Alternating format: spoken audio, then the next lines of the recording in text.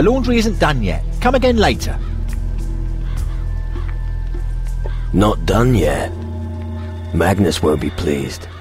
But you're not going to tell him that, are you?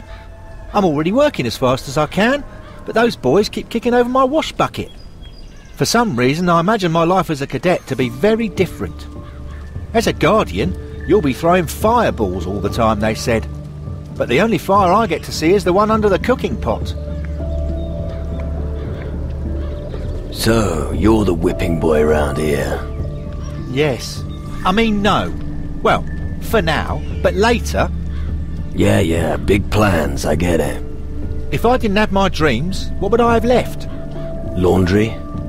Oh, thanks. Ever considered running away? Nope, I'd never consider it.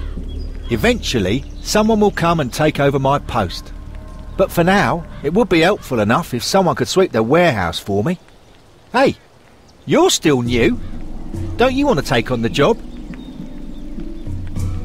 No, I never saw myself ending up as a cleaning lady.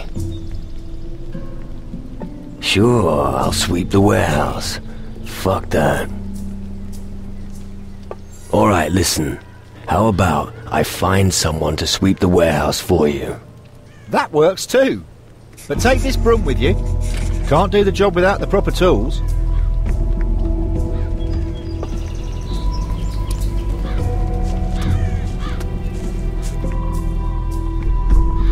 You don't happen to be looking for a new task by any chance?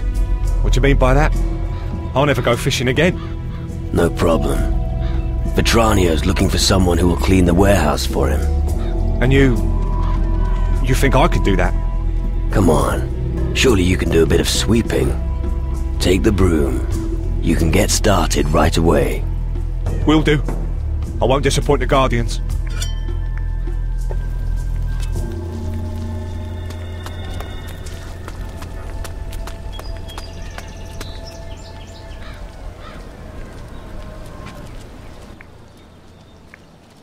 Tokel will clean the warehouse for you from now on.